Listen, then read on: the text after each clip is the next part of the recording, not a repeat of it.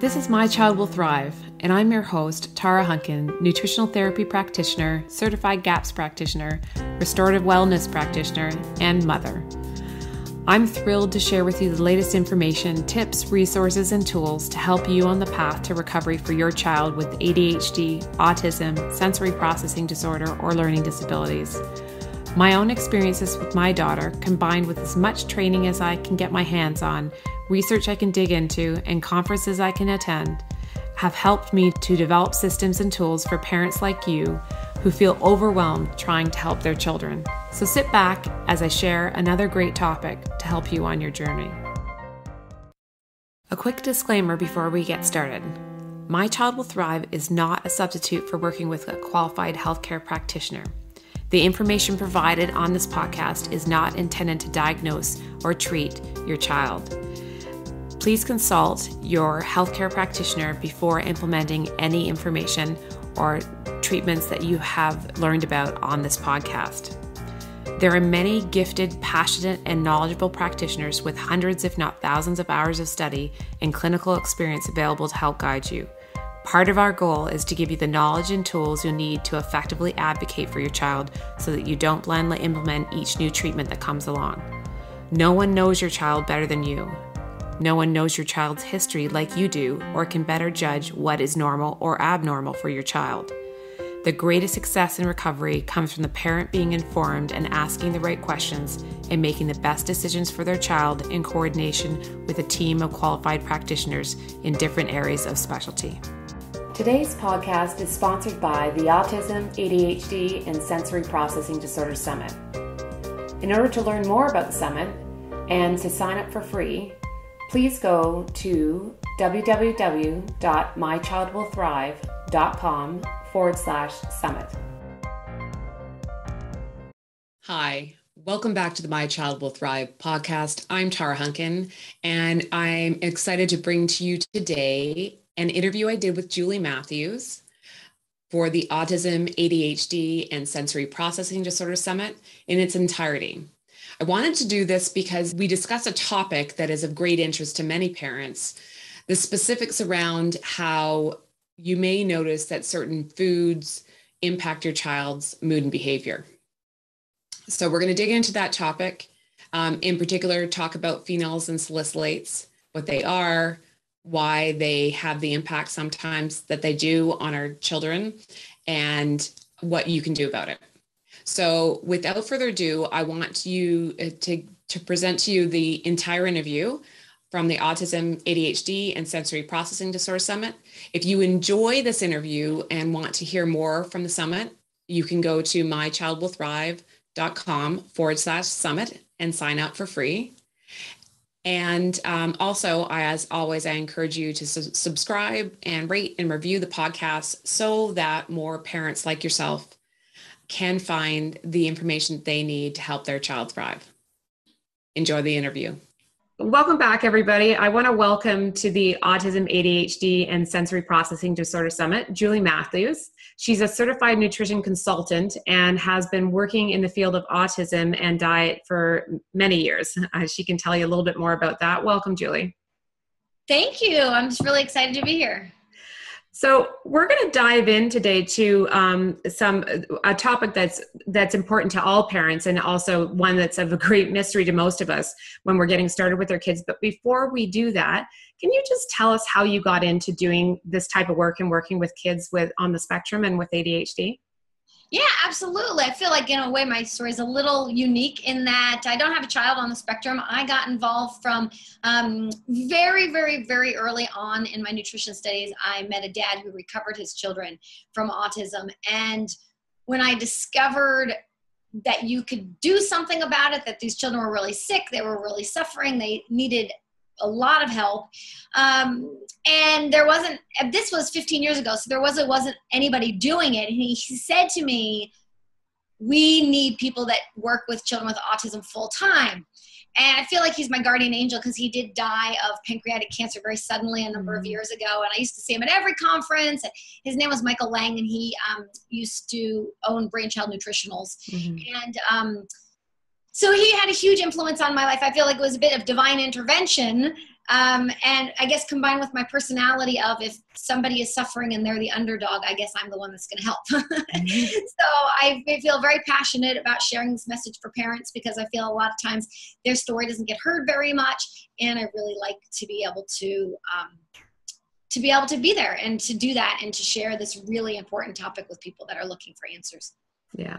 Well, that's great. And I know you've been, it is unusual to find someone that's working exclusively with this type of disorder. So that gives you lots of insight on obviously clinically working with these kids. So we're going to tap into that today. And I also know that, and I mentioned in your intro that you also teach practitioners as well as parents in a couple of your programs that you've created. Absolutely. Since the beginning, obviously I've been working with parents and helping and supporting families. But I also really love working with practitioners because when I train, whether it's a nutritionist or a doctor or whatever it is, they're going to help hundreds, if not thousands of people. And I've been doing this kind of in my own office, certainly I've been speaking and other things like that, but I've kind of been gathering this knowledge for a really long time. And it feels really nice to take somebody and kind of get them up to speed very quickly. So it's very rewarding. Oh, that's fantastic. So what we're going to talk about today is sort of beyond the gluten-free, casein-free diet. So a lot of parents know about that diet and how it can be helpful to their child, but then they sometimes hit a bit of a black wall, and they know that they've got to go a bit further. But there's so many different options, and we need to know why these different options work or how they work, and so I think we're going to dive into that today. So if you want to start off by maybe introducing people who haven't heard about the gluten-free, casein-free diet, what that is, and then where you'd go from there. Sure. So the gluten-free, casein-free diet is a diet that removes gluten, which is the protein found in wheat and rye and barley and a bunch of very common grains that most people eat multiple times every day, and the protein in dairy, which is casein. And so these two foods have a lot of problems. They're very inflammatory. They can create a lot of immune system reactions. They can really irritate the gut. They can cause autoimmune type reactions. They are very inflammatory and can create opiates. And opiates are those things that you find literally in morphine and heroin. Those are opiates, and we have opiate receptors where those drugs fit. But the foods, if they're turned into opiates, will fit in those same receptors. So it's basically like the same compound. So if your child's eating these foods and they're not able to break them down properly, their digestion isn't working, their enzymes aren't sufficient, and their gut is inflamed and allowing proteins through that they shouldn't get through, you have a lot of inflammation, a lot of systemic problems, including the potential of creating these opioid compounds, which can make people feel spacey and irritable and all sorts of things. So I think, one of the reasons that a lot of people start there is that so many people have a problem with these foods, and it's a fairly simple, straightforward diet to do, and it provides so much help for people that it's often a really good place that people often start when they're looking at various special diets. So where do you typically go then after that with the clients that you work with? Because they will get to a point where that has been helpful, but there's next steps. And I know in your book, which I have right here, and I highly recommend to parents to get, it walks you through a whole process of how to go about customizing a diet. But what do you typically do after they've introduced the gluten-free, casein-free diet to take it further? Yeah. So then I would look and see what's still going on. So the nice thing about a stepped approach for dietary intervention is that you can remove foods little by little. You don't overwhelm anybody too much with too many concepts, and then you can see what improves, and then you can take it from there. So that's the nice thing about trying the gluten-free, casein-free diet. You might find that 70% of their really significant symptoms improve, like diarrhea and, maybe irritability or whatever it might be. And then that gives you a sense of what is remaining and where do I want to go from here. So what does the diet look like in its current version, and what symptoms does the child have still? And then see where you might take it next. Now, the one caveat I would have to say about that is that there is the, Dr. Sid Baker has a really wonderful quote, I think it's called the 2-tack theory, whereas if you're sitting on 2 tacks, the removal of 1 tack does not produce a 50% reduction in your pain, and no amount of aspirin is going to help. And that's the same thing with 2 diets. If you are sensitive to 2 sets of foods and you remove 1 set of food, you might see, like I said, a really wonderful decrease in symptoms, but you might not see anything until you remove both of them, like the 2 tacks. So you know, I guess it depends on the person and where they are. So in terms of not complicating things for too much, if you do a diet strategy and you don't see anything, it doesn't mean you're not on the right track. But sometimes you'll remove something and you might need to remove something else before you really see the results you want. So anyway, the stepped approach is nice for people that are new to it, so you're not overwhelmed. You can kind of see what helped. If you take out 47 things all at once and they get a lot better, you have no idea what helped, and you don't want to stay on a diet that removes 47 things forever. So the staged approach kind of helps you figure it out as you go. Yeah. So with that in mind, let's talk about phenols and salicylates, because that's usually where parents start to hear, that's the next terminology they start to hear. Why are they those particular types of compounds that are in some foods, as well as in chemicals that are in foods that we eat and get exposed to? Why are they so troublesome for these kids? That's a really great question. Actually, this was really first discovered, I would say, in the 70s by Dr. Ben Feingold, where I am here in San Francisco. And he discovered that these phenolic compounds can create hyperactivity among a whole host of other problems like irritability, aggression, sleeping problems, all sorts of things. When someone isn't able to biochemically process these substances. And what some of the work of Rosemary Waring and others found was that children with autism have a deficiency in a biochemical pathway called sulfation. And sulfation is one of the things that processes these salicylates and phenols and various compounds. And so when Rosemary Waring discovered that for people with autism. But, you know, there's a lot of very similar underlying biochemical factors in these various conditions. In fact, when I first started studying, my first paper wasn't on autism. When I met my mentor, it was actually on ADHD. But in the first 5 minutes, he had 2 kids that recovered from autism, and he started going into autism, and I was totally hooked. But the point there is that the underlying biochemical imbalances are fairly similar. They're just, you know, different individuals with different severities and, you know, different combination of factors that might cause one person to have one thing and one to have another. So a lot of the principles, if I say autism, it's often principles can be very helpful for a variety of different neurodevelopmental disorders.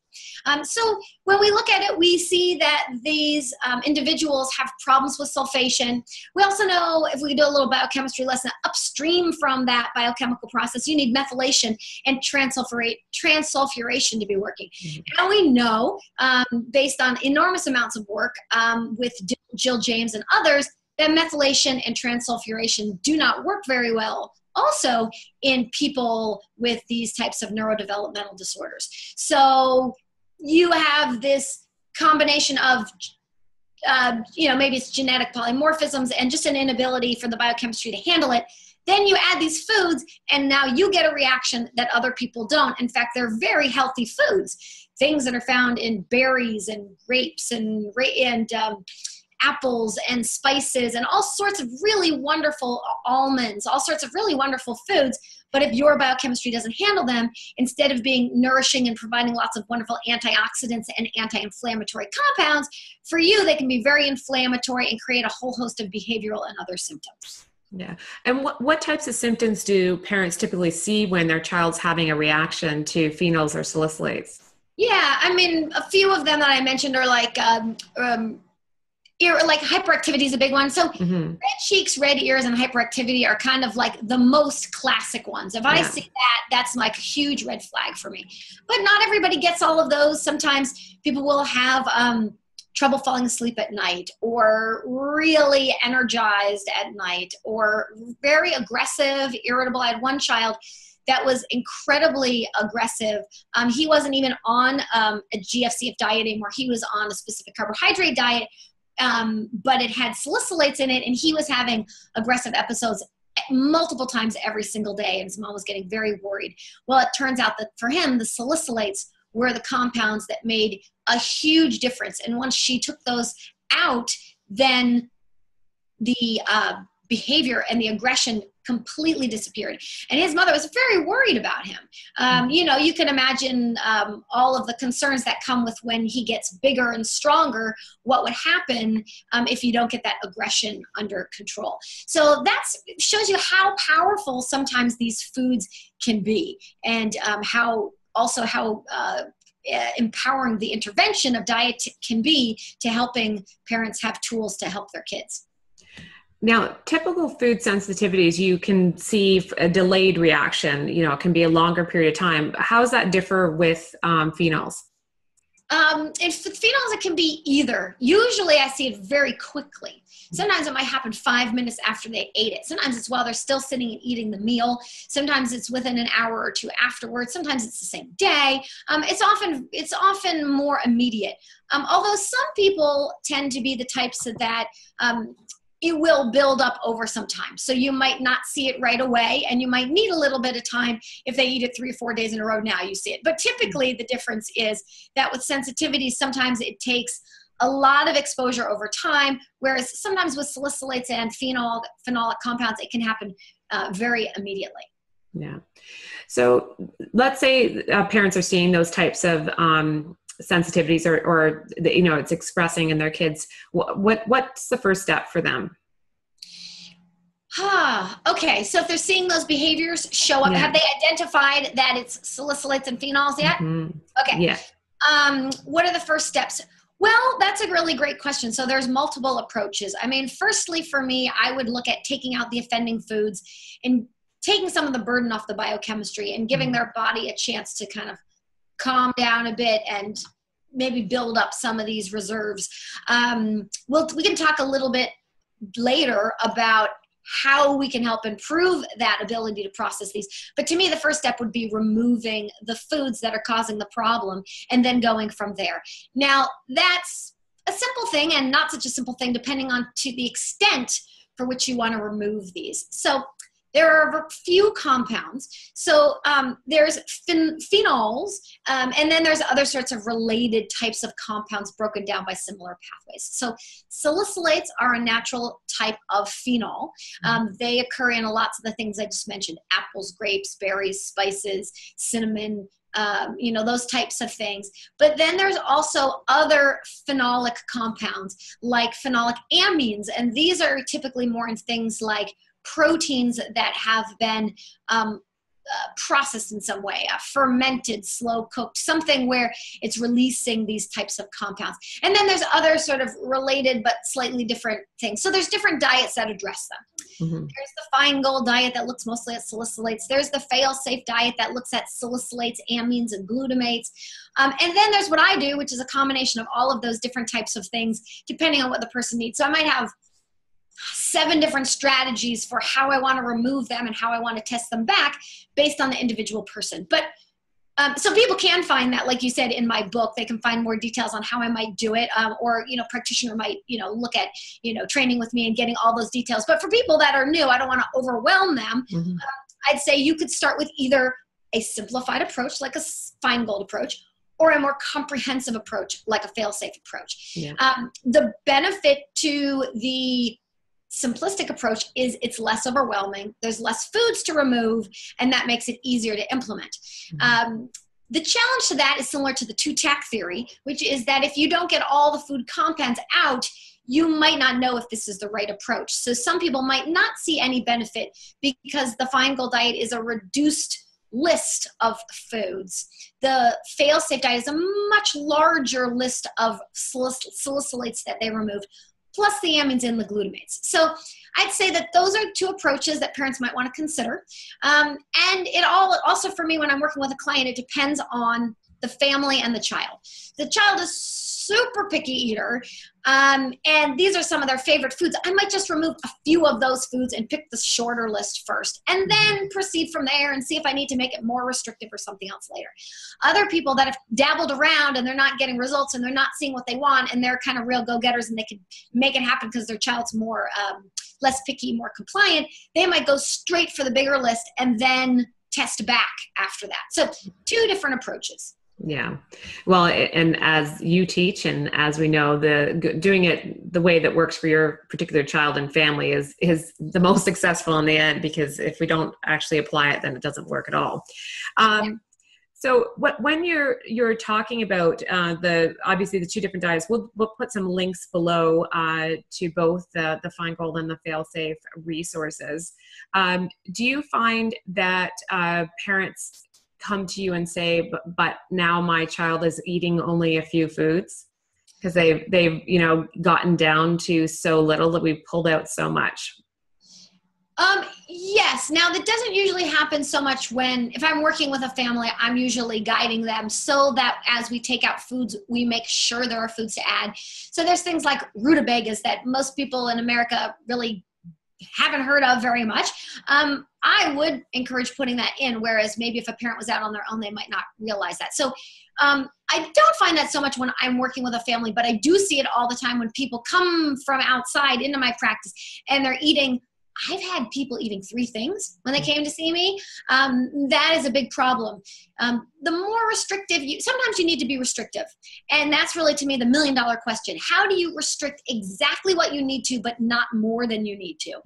Because when you restrict more than you need to, you get potential nutrient deficiencies, you get a very limited diet, and the body is being exposed to the same food proteins over and over and over again, making it more likely that they become sensitive to them, which is why I think some people, they remove things and they feel better, then they remove more things, they feel better, and then they get more reactive to the few things in, so they remove more until they have no foods left. So it is a balance to figuring out, what do I really need to remove, but how do I not overly restrict things? Yeah. Well, so that sort of leads us into the question of how do we fix our children's ability to process these foods appropriately so they can add them back in?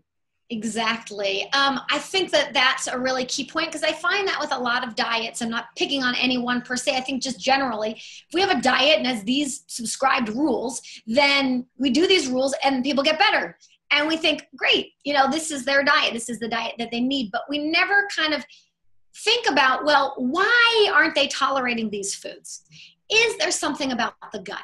Is there a pathogen that is depleting the nutrients in that pathway, which is what can happen with phenols?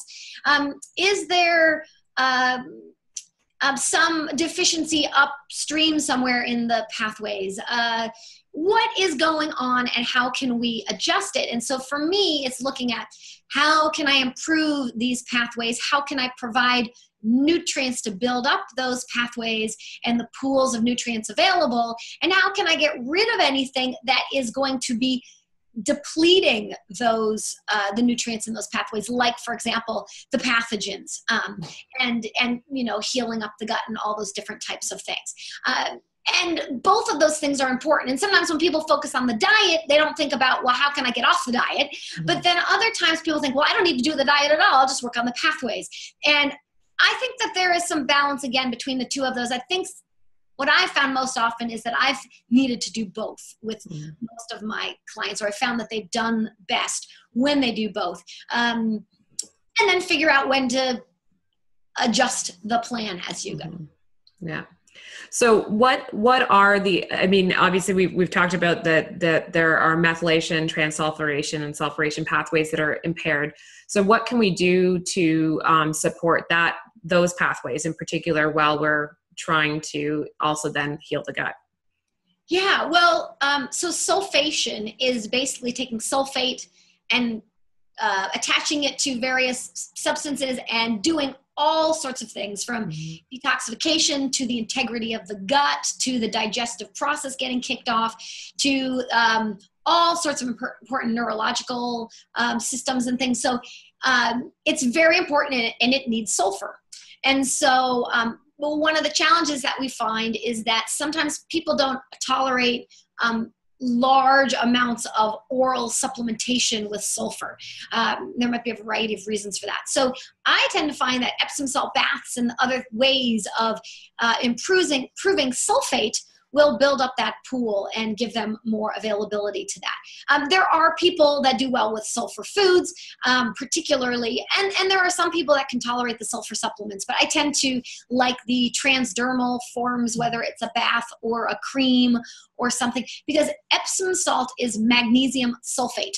So that sulfate provides that portion. And then lots of kids are deficient often in magnesium, so that's also a nice kind of add-on as well. So that's one thing. And then working on all the other parts of the pathways. So what else do they need? They need folate and B12 working well. And if they have certain genetic polymorphisms, they might need more of these or certain forms of them.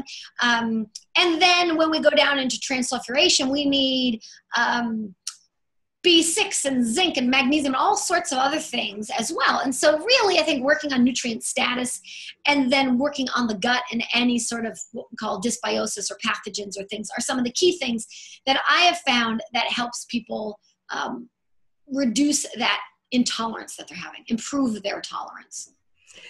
Do you find that that there is a gut healing protocol that you prefer over others? There's a lot of diets out there that talk about addressing that.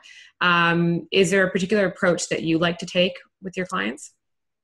There isn't. And actually, this is why my training arm is called bio-individual nutrition, because what I really discovered in my 15 years of doing this is that there is no one approach that works for everybody. And it really requires figuring out what is going on for them. Is it an assault that they had when they were born, where they got antibiotics during labor and that kicked off the whole cascade? Maybe they got some dysbiosis issue. Is it something that happened something genetic? Do they have some family history of certain intolerances to certain foods? What is it for them? And trying to figure that out. So I find that there is no one diet that is the right diet for the gut. And there is no one supplement or set of supplements that is the key for everybody. And that's what I think makes it a little sometimes more complicated. But much more effective in the end for parents that stick with it, put their, detective hat on and really try to get to the bottom of what might be going on, get some expertise, maybe some testing, work with some people. You don't need to do that necessarily from the very, very beginning. But if you're really, if you were someone that's been doing this for a little while, that might be a really good thing to do, which is to figure out what's going on for your child. How do you address those very specific needs that they have so that they're able to improve and maybe heal the gut?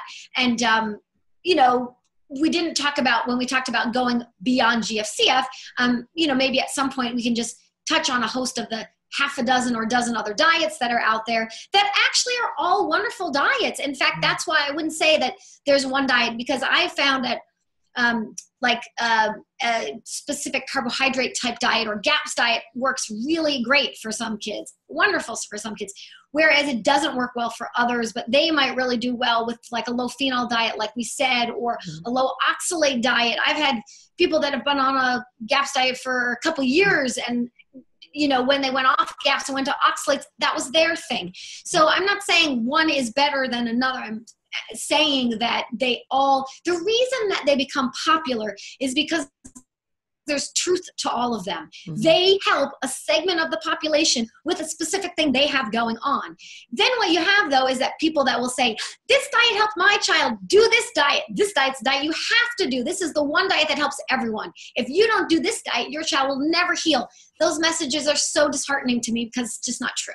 Yeah, it's a really good point, because it is frustrating to parents who get the wrong messages, like they haven't done that diet correctly, and that's why it's not working for them. There's a lot of guilt that plays into that, and they're trying so hard to follow something so strictly, and it also, I think, often gets people a little too focused on being so strict with certain things. there's a fine line between the two things. So you did mention oxalates. Can you just, because that's something that's comes up a lot lately, and I think a lot of people don't understand what oxalates are and why they can be problematic and where they even come from. Yeah, this is a really good one, because this diet was something that we only ever thought of oxalates for kidney stones for many decades, really, at least in the world of medical research and things like that. And then Susan Owens, just a brilliant researcher, who actually taught me pretty much everything I know about sulfation. And I met her because of my mentor, Michael Lang. So it all comes together. She basically, I would like to say she sort of discovered that people with autism were having issues with oxalates. And then she helped get some research done and found out, lo and behold, yes, actually, oxalates can be quite a significant issue in autism. And so oxalates, like we normally think of for kidney stones, they are very painful, they're very inflammatory, but they don't just happen for people that have kidney stones. In fact, in the study they did on people with autism, they excluded anybody from the study that had anything going on with kidney issues. So when they found high levels of oxalate, these were people in people that didn't have any current history of anything going on with kidney. So that's really very, I think, fascinating, and really helps us to see there's something going on here, and what is it? So in a quick nutshell, oxalates can do, well, two things. Oxalates can come from the diet, or oxalates can get generated inside the cell. And if you've got low sulfate, they can it can get into the cell. If you are deficient in certain nutrients, you can produce it in the cell. If you have leaky gut, you can leak through the gut into the bloodstream, and therefore now be available for getting into the cell. Once it gets into the cell, it can affect mitochondrial function. So this is a big deal, and we've known from the work of Dr. Fry and Dr. Rosgnall that mitochondrial dysfunction is really quite significant and common in people with autism. So there's a lot of pieces of the puzzle I feel like are coming together after these, decades of these wonderful researchers doing this research. And so for some people, for any of those reasons I just described, they might have an issue with oxalate. And again, I do hear lots of rumors about oxalates as well. Like, oh, you don't need to worry about oxalates. You just need to heal the gut. You don't need to worry about oxalates. You just need to deal with yeast. All these kinds of things. I don't think we can simplify it down to, let's just dismiss this whole area and work on something else. Sometimes that might be the key, but very often it's more complex than that. Yeah. Well, and to that end, can you talk about some of the symptoms that the kids are suffering from if the oxalates tend to be an issue, because they can be very uncomfortable? Yes. So oxalates create a lot of pain. Just like they create that intense pain when you're passing a kidney stone, they can create a lot of pain in the tissues. So I have a friend who's an adult. She's a nutrition colleague of mine. So she's not on the spectrum, but with adults, you can often ask them much more specifically, what does it feel like, than you can sometimes with kids. And she would have this, on the bottoms of her feet, this burning pain, like she was stepping on hot coals or shards of glass. Very, very painful. Other people have shoulder pain, hip pain, eye irritation, like feels like there's sand in the eyes.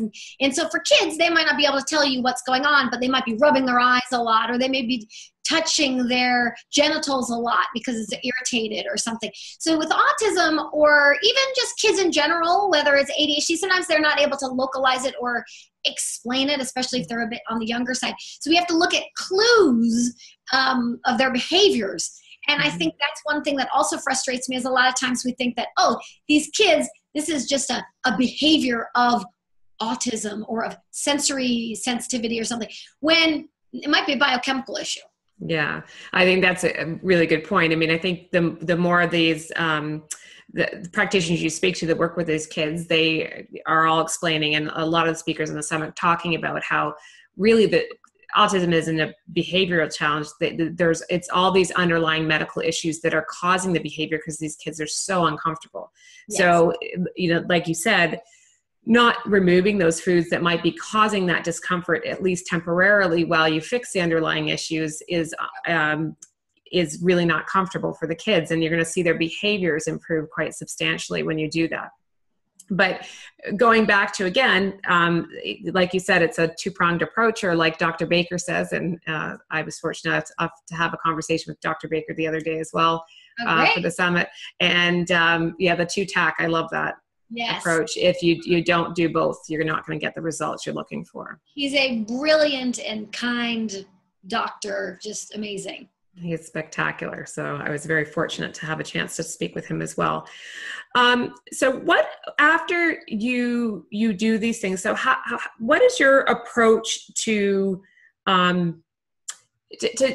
adding things back in? So let's say someone's gone through the whole process of it, and they could do it in a lot of different ways. And I think when we were talking about, we didn't get into too much how to decide what to take out or take in the detective work. And we can talk a little bit about that probably at the end too.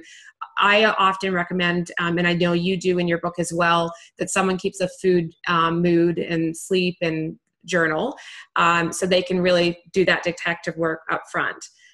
So let's say we've done that, we figured it out, we've taken some stuff out, we're going to add them back in. What's typically the process you recommend? This is another one of those things that if you follow a diet, one of the ones I mentioned, they will have their own set of reintroduction instructions. But it's so funny you bring this up, because just yesterday I was working with somebody. We're going to actually put a whole webinar together on this, because it's so important to reintroduce them, and then how to reintroduce them. There's different ways. Again, I think there are different ways than just, the standard kind of way often. Well, I guess there's two general approaches I think of. Mm-hmm. There's add a whole ton of everything back and see if you get a major reaction. See if you see something. The challenge is you might get a major reaction, and I don't want the kids I work with having a major meltdown. I mean, that's not fun for anybody. But if you have somebody, it's an effective approach. You can see if you get better when you take them out. If you add them all back in, does it come back? But I think there's a subtler, easier approach, which is to add them back in a little bit more of a reasonable portion size amounts that might be a little bit easier to deal with. So, some people add like I said, like 6 of the big ones back all at the same time. Some people add 1 at a time back. They might go, we're going to a 4th of July party, and they might know my daughter's really going to want strawberries and raspberries and blueberries. So let me just see, does she tolerate them at all? Can I give her a couple? Does she tolerate none? And so, I might do more of what I call like a functional approach. Like, I want this child to be able to function at this party and eat these foods and have a fun time. Mm-hmm. What is her particular threshold? And so that just requires some trial and error, Mm-hmm. So to me, it's starting with small amounts and then seeing how much you can add, which foods are tolerated, because some foods just won't be tolerated, period. And some you can tolerate a certain amount. And figuring out those things is important. And it's a little tricky because, like we were saying earlier, sometimes it's a buildup. So they might handle 4 strawberries, but if they have 4 strawberries 4 days in a row, now they've got a reaction. So it takes a little bit of time to figure out, where that is. And I think a lot of times people are often looking for like, I do want to be able to go to that party. So maybe I don't need to have 4 strawberries every day, but I would like to have some on that one day. So, you can figure it out. It's not that hard. There's various approaches, lots of different strategies on doing that. Yeah. So aside from the taking the foods out, gut testing, what would you recommend typically? So if you're looking at the state of what's going on in the gastrointestinal system, of course, there's diagnostic things that you can do, right? And most tests that a doctor is going to run is going to be looking for a diagnosable condition. And that's great if they find something that can be helpful. You can also go to a gastroenterologist, and, some people do that. So there's definitely a place for all of that. But usually when I'm thinking about, okay, well, how do I figure out, how does the average parent kind of get a glimpse into their gut without doing all of those things? Or what if there isn't something like a, sort of understandable diagnosis going on? How do you kind of figure out the state of what's going on in the gut? And so there are what they call functional laboratory tests that a lot of doctors do, like a lot of the doctors on your summit do, that are going to be looking more at kind of like not just is there a pathogen causing a specific thing, but how much good bacteria is in the body? How are these different markers of health? What do they look like? Are we seeing inflammation? Are we seeing reactions to certain things? Are we seeing maybe yeast or something else that might not show up on a traditional test? So that's one thing a stool test can often provide, is a nice broad picture of what might be going on. Also, an organic acid test can look at some things that also sometimes are more difficult to detect. Some pathogens don't colonize very well when exposed to the air. So there's various other metabolites people might look for, or different things. So those are, some ways that parents might be working with their practitioner to get a sense of how their child's gastrointestinal system is doing, and whether it might be something else underlying all of this that they might also want to be working on. Yeah. And I think that's really helpful to know, because there are a lot of testing options out there, and it gets confusing really, really, really quickly for parents. Yes. So we've talked about, obviously, how to look for different signs and symptoms of these particular types of foods affecting your child. There are a lot of other diets out there, not just the low phenol and the fail-safe or the low oxalate. Can you just touch quickly on what the other options are that parents will typically hear of above and beyond the gluten-free, casein-free, and where and how you typically look at those?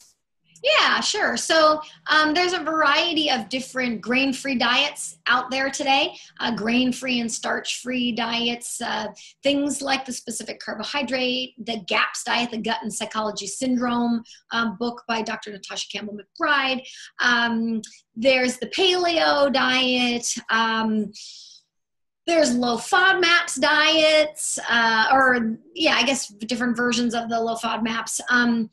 A lot of those are going to address the different types of carbohydrates that are going through the system, and different ones can be a problem for different people. So interestingly, the SD and GAPS don't really remove all the FODMAPs. The FODMAPs don't remove all of the grains and things. So sometimes a combination of more than one diet can be helpful, or sometimes, like we said earlier, just really pinpointing that specific right diet can be the way to go if it is just a particular diet. So those can be helpful. What else is there? I mean, there's low histamine diets, which are, again, various versions of what we kind of talked about with the phenols and the amines. Histamine is a type of amine. So that's something. There's all sorts of different ones. I'm trying to think. There's even more than that. There's ketogenic diets and low carb diets and autoimmune paleo diets and diets that remove lectins and purines, and I mean the list goes on and on. But and I talk about maybe a dozen different diets in my book, and I probably work with maybe about 15 different diets to some level, but I would say that they're grouped into some major categories, which are the gluten-free and dairy-free diet, grain-free and starch-free diets, and then what I call some of these food chemical types of things. So food compounds and chemicals like phenols or oxalates or glutamates or, those types of things. And it's not as complicated as it really sounds. I mean, if I were going to look at it, you can't forget the body ecology diet, of course. It's a wonderful diet. And Donna Gates is, another very, very intelligent practitioner, author. And and that's going to deal more with yeast and getting lots of good fermented foods in and taking the sugars out, which I think are just wonderful, general, great principles. So I'd say that those are maybe some of them. And then there's all sorts of other things, right? Like there's like low sugar diets, there's vegan diets, there's vegetarian diets, there's, a variety of other things. not as much of a fan myself as some of the, particularly like the vegan diets, just because most kids, well, all kids absolutely must have B12 for their neurodevelopment, or they can have permanent damage. So it's very important. So someone really needs to know how to do that diet well. Also, protein is very essential for growth and repair. And especially when you're a child, and especially when you're repairing, you might need more than somebody else. So it's not that, I don't think any one diet is, you know, absolutely totally horrible. I mean, there's a diet that works well for everybody out there. But I would say that there's some I steer more towards and some I tend to stay away from more.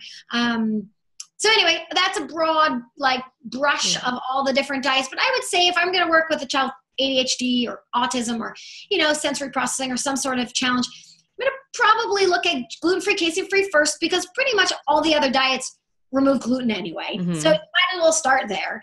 Some of the other diets like SCD and GAPS and some of the low FODMAPs, they don't necessarily remove all dairy, just certain forms. So I like to kind of remove all the dairy to get started, and then you can kind of figure out from there how to approach it. Yeah, I guess I would say that those are some of the majors. I don't know if I missed anything that we want to talk about further. No, I think you covered them off. But what I will say is that, as I know, because you've been doing this for so long, that it doesn't seem complicated to you, but I know it seems very complicated to parents. So with that in mind, how do you find a good practitioner to work with? What sort of questions should parents be asking when they go and speak to a nutritionist for the first time? Great question. Okay, so let me go back to really briefly the fact that can be complex and complicated.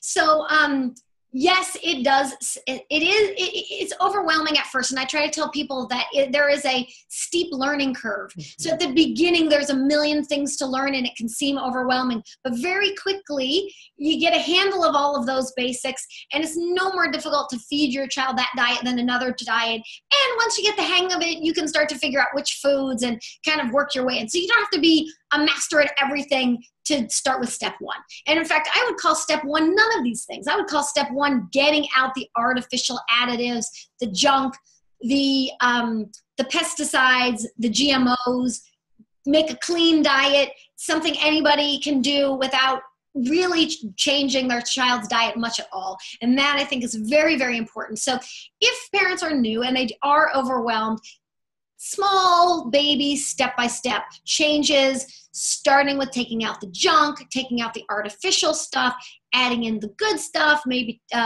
little by little or as you can, take out the sugar. You know, this is not like the first one to the finish line wins. This is a slow step-by-step process over time. So let's start with that.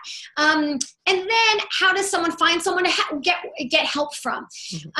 Firstly, I think it's nice to be a little educated, because then you know what questions you're asking your practitioner. So if you have a sense of like, wow, you know, I read the book and I'm thinking that, you know, I'm looking at the symptoms and I'm looking at the food list, I think my child might have a problem, but I don't really know.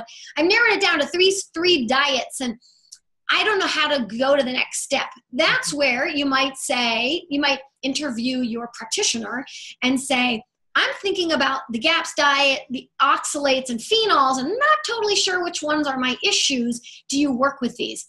That alone, you will find a wealth of information, because there's not that many people out there that work with those diets. There are lots of people that understand those terms if you throw them out, which is great. And I would take it a step further to, do you work with these? Have you worked with these? Have you had success with these? What do you think about these diets? Because sometimes they'll just come around and tell you, oh, there's nothing to that, you know, and they might tell you like, okay, well, if I'm wondering if there's something to that and someone says there's nothing to that, maybe that's not my person. So you can get a lot, I think, just by asking a few questions. And if you are a little bit knowledgeable, it'll really help you kind of figure out what you're looking for. If you're not knowledgeable, gosh, I mean, I think that even just in this conversation just now, they'll be knowledgeable enough to ask some good questions. Yeah. So hopefully, I find a lot of the, good practitioners out there will be happy to either talk to you first or answer a question for you at least. So you're not just blindly going into this appointment. You might also find out some data from their intake form. If they don't ask many questions about diet and, or if they're a nutrition professional and they're asking mostly like height and weight and calories and, some of the basics, you might want to dig further and find out what their sometimes just their beliefs about diet and nutrition will tell you a lot about what diets they work with and what they'll do for, what they can help you with. So I would say that. And then that's for looking for a nutrition professional. And there are lots of different types of nutrition professionals, and all of them can be helpful in different ways. So there's registered dietitians, and there's nutrition consultants, and there's health coaches, and, they all have their ways of practicing, and, getting some referrals from friends might be a really good way to go. And ask your friend a little bit more. So your friend says, I'm totally into this one diet. You need to be seeing my practitioner. That practitioner might be into just that one diet. So you might want to find out a little more from your friend, get some scoop. But referrals, I think, are one of the very best ways to get a sense of what else someone's experience was with that person. Because then you also get a sense of their, bedside manner, for lack of a better term, or, their personality and how you jive with them and stuff like that. Yeah, it's interesting. I've been speaking to practitioners, obviously, over the course of the summit.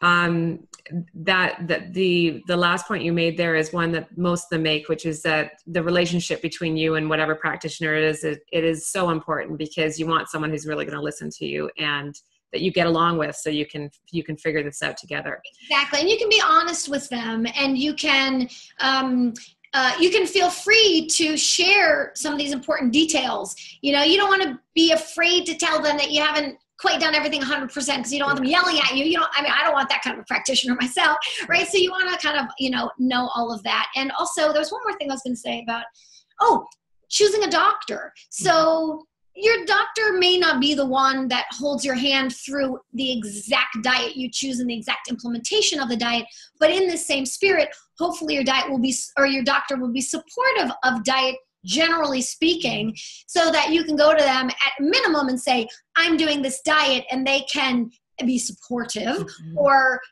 hopefully speak semi-intelligently about that. Or maybe they'll say, oh, you're doing that diet, that's helpful. That might indicate something about certain biochemistry things. Let's try this test, or let's try this supplement. They may not have to be the expert in every single food that's in that category or all that stuff, but some way of bridging the gap is very helpful. Yeah, that is a really good point, because I think most parents that are at this point know that a lot of physicians, and they don't get a lot of nutrition training, and especially in specialized diets. So finding one that understands why you're doing something and can be supportive and a bit of a cheerleader too, because I know most of the practitioners and the physicians that I speak to, at least on the summit, are huge supporters of diet being one of the first interventions, if not the first intervention. So yes, and that will tell you probably a lot about that doctor and whether you think they might be a fit for you. Exactly. So moving forward, since we've had this conversation, where can people find you and more about what you do and more of the information that you share? Other than, obviously, we will make sure we link your book below the talk, so that, because this is written for parents as well as practitioners. So it's definitely a must read. Where else can they find you?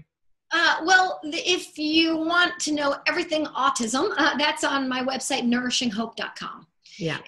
And I think that, just this might be a good time to just say one of the reasons I named it Nourishing Hope is, I want to impart the message on to parents that are listening that there is always hope, and that nourishing your child is going to help you continue to have more hope, right? You have to start with some hope to believe you can change. You start to make some changes. You see some results. You get more hope. You take more action. And all of those things I think are really valuable. And so people can find like all of the writing that I do and all of my parent learning and educational tools and things like that on nourishinghope.com.